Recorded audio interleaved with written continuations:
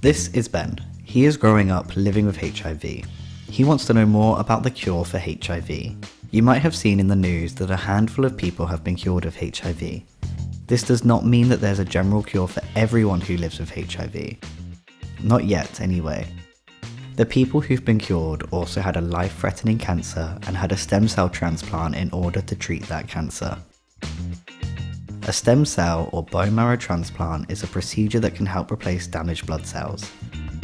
Stem cells are found in the bone marrow, the spongy tissue in the centre of some bones, and are able to turn into different kinds of blood cells. For cancer patients, transplants from a healthy donor can help replace the blood cells lost or damaged by intensive treatments such as chemotherapy or radiotherapy.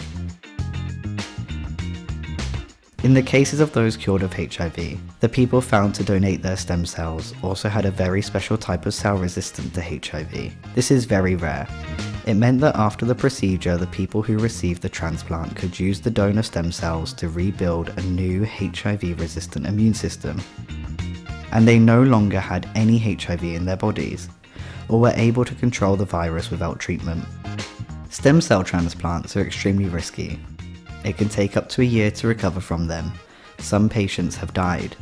So it would never be recommended for a healthy person who lives with HIV and manages their condition with medication. How close are we to developing a cure for everyone? Well, HIV is very difficult to get rid of completely from the body, even when someone is taking daily medication and has an undetectable viral load.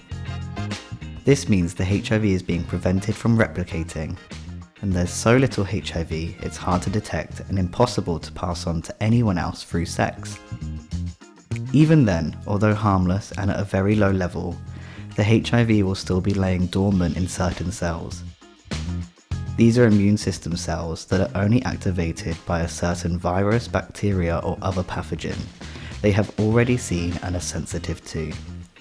They form what's called the HIV reservoir and are mainly found in the lymph nodes, gut, and spleen. It means there are millions of cells where the HIV could potentially be hiding. This makes developing a cure very difficult, but it doesn't mean it won't happen sometime in the future.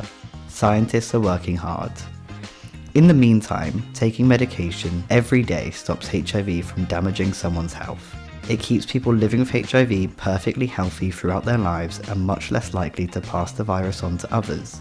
And new developments like injectables, where an injection every few months replaces daily pills, are already making this treatment easier to manage.